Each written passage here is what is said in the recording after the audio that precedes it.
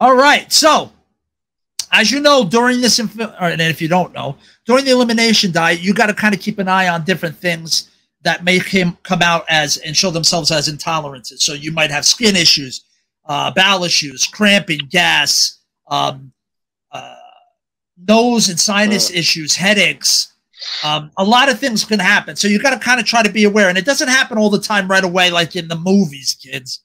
Doesn't always. It's not like Peanuts where it's always like right away. Sometimes it'll be 24 hours. It'll happen the next day when you go to the bathroom or whatever, or a little bit later. But I all of a sudden, over the last couple of days, have had an issue with the bathroom. Not being able to go, but you know how it looks. And that's something you got to be honest with yourself and like look at your shit, dude, and figure out, is that even close to healthy or is something up? Because your shit won't lie. Your shit won't lie. You better be ready. So, ready. Nice, dude. So, I was ready. I was like, you were ready. So that kind of worked out. I was like, something's up. So I had added cheese. I had added bread. I didn't see many problem with that. I added beef back. That's crazy that you had no problem with cheese or bread though. It's like these days there's so many gluten is different than a lot of dairy. And dairy okay. Cheese is a different thing sometimes for people. I've come across people that are like, I can't do dairy real well, but I'm all right with cheese. I've seen a lot of that.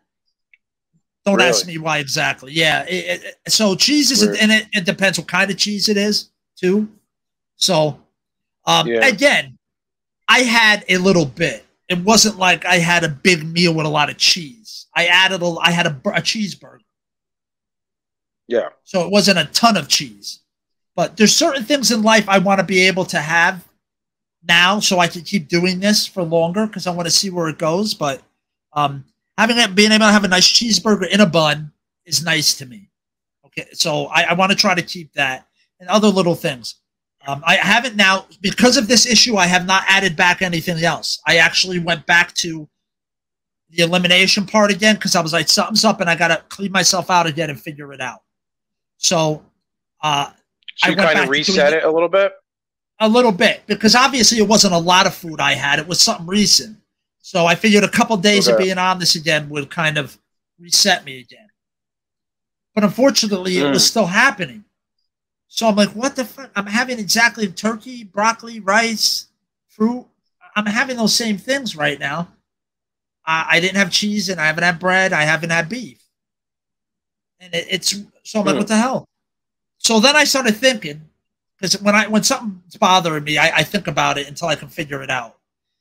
And I remembered that, and I don't know if a lot of people realize this, but some people do not digest vegetables well, but some people can do well with cooked vegetables. But raw vegetables, a lot of people don't do well with. Now, this past weekend, I went to Costco, and I got a big bag of the fresh broccoli in the fridge, part of Costco.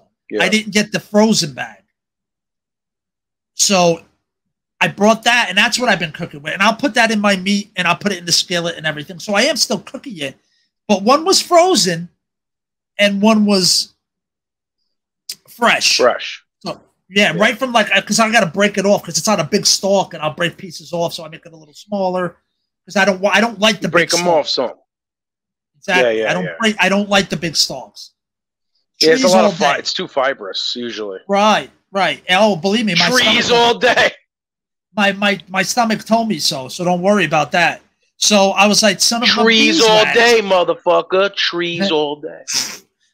Something told me maybe it's that because I didn't do well with lettuce. That was one of the things I knew I wasn't going to go back to was romaine or iceberg or any kind of lettuce and roughage like that. My body does not digest at all. What about arugula? I don't eat arugula, so I didn't have to worry about that. But come to find out, all you people out there that may have IBS, a lot of times vegetables, especially fibrous ones, really fibrous ones, will irritate your IBS. Your gut just doesn't like it. It's just your roll of the dice. So some people can't do certain things. So I want to bring this up and show why some vegetables can trigger IBS. Since I was kind of forced into this. Now, I don't believe I have IBS, and I haven't really had any issues except for the last couple days. So I'd say the last 4 days or so. Because now we're at Thursday. Well, more than that, 5 days, 6 days, because of when we're filming this. So this is a week later, you'll hear this. But so here's a little thing. So when you eat raw veggies, your digestive system is tasked with breaking down the food components. The tough fiber in the veggies, the cellulose, is not broken down, and the roughage can irritate the digestive tract as it passes through. So some people can do well with it and digest a little more of it. Some people, you're just crapping out. It looks like what you ate. Yeah. And that's just ripping up your gut, because by the time it gets to certain places in your gut, it shouldn't be like that anymore. You know what I mean? It should be broken down.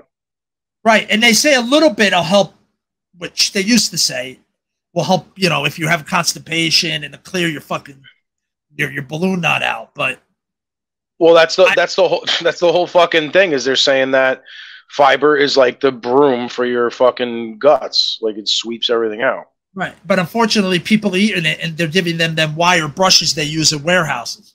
That's what kind of broom it is, and it's tearing up guts. Yeah, that's not so. Good. Now, here's the interesting thing. The FODMAPs. FODMAP stands for different types of carbohydrates. Fermentable, oligosaccharides, disaccharides, monosaccharides, and polyols. Since these carbohydrates are poorly absorbed by the small intestines, they can trigger IBS in some people. So people with IBS, they probably were told, eat better and eat all your veggies and everything. Well, it might be tearing up your gut. It's not a one-size-fits-all.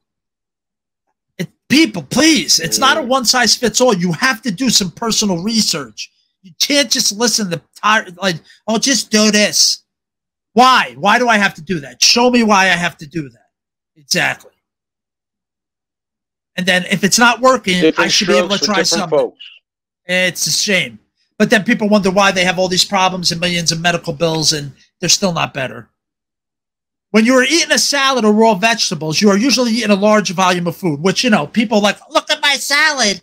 Hashtag healthy lifestyle. You know, that's what they're doing. Hashtag suck my dick. But that's what they're doing, right? According to the FODMAP diet theory, this can increase the amount of gas and the osmotic load in your gut and contribute to IBS symptoms. So you're causing your IBS. It's insane. That sounds really fucking familiar to me, bro. Yep.